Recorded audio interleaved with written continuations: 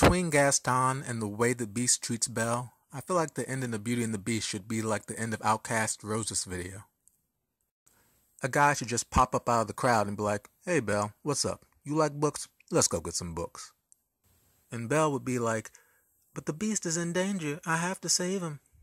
And the guy would be like, "You mean the Beast who threatened your father and then isolated you from your friends and family?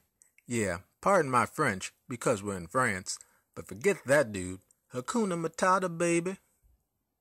And Belle would be like, "Hakuna Matata? What's that?"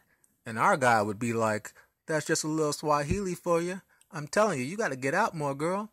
Next thing you know, you'll be telling me you never heard the wolf cry to the blue horn moon." I'm just saying, if you stick with me, I can show you the world.